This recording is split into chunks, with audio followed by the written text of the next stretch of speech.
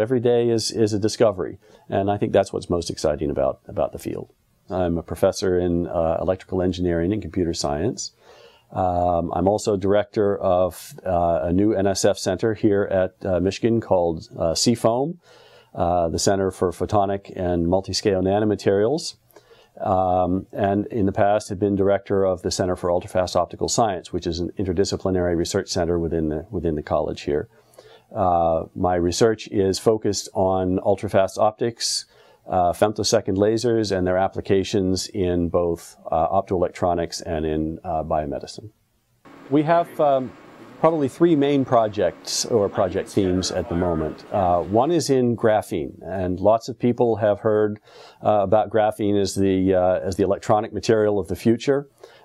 We have been using ultrafast lasers to study how fast electronic processes work in this material, which is very important as perhaps the main promise of graphene is for high-speed electronic devices. Our second area of research that is closely tied to that is Terahertz optoelectronics, both Terahertz imaging and Terahertz spectroscopy. So this is very far infrared radiation that we can use to study processes that are relevant to high-speed optoelectronic devices.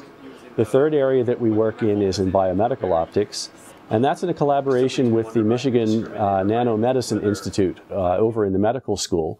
And there we're looking at different ways of using optics as biomedical sensors, either in vivo, where we actually insert optical fibers, for example, into the body to make optical measurements, or doing sensor measurements, for example, to measure molecular binding outside the body. So ultrafast optics is the specialty of this lab and is really one of the things that Michigan is very well known for. So the Center for Ultrafast Optical Science has been here since 1991 and was an NSF Science and Technology Center for 11 years, and since then has been a College of Engineering interdisciplinary research center.